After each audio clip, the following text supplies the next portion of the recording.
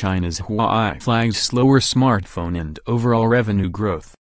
Hong Kong, Reuters, China's Huawei Technologies Co Ltd, HWT.UL, on Friday flagged overall and smartphone revenue figures for 2017 that represented its slowest growth in 4 years, and vowed to extend its global reach with more premium products next year.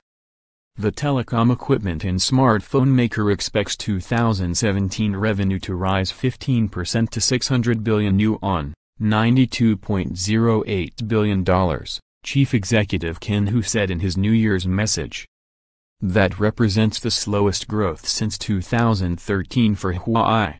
Its fast revenue growth in recent years has been slowing as Chinese telecom carriers complete the construction of the world's largest 4G mobile network and as competition intensifies in the smartphone market.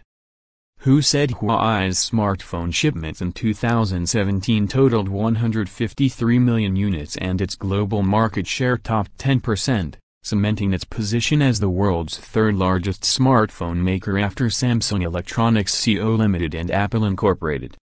Huawei said it would focus on profit after posting near-flat annual profit growth in March, weighed down by its fast-growing but thin-margin smartphone business and marketing spending.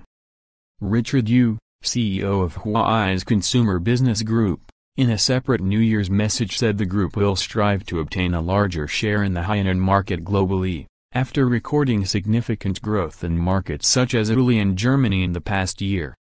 In 2018, we will have disruptive products and innovative technology to lead the global market.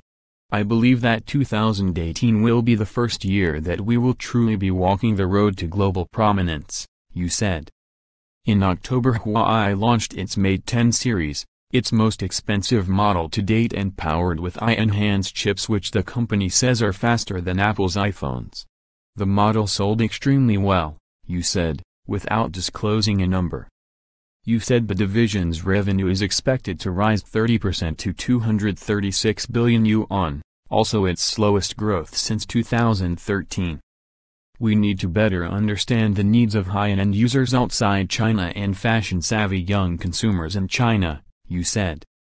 Industry tracker IDC forecasts China's total smartphone shipments in 2017 to shrink slightly versus a year earlier. Hu also said Huawei's enterprise business needs to maintain mid to high growth speed and become a pillar business for the company in 5 years. He also called on the company's consumer business to improve profitability, its new public cloud business to increase in scale, and its core carrier business to outperform the industry. Reporting by Sijia Zhang, editing by Christopher Cushing and Jason Neely.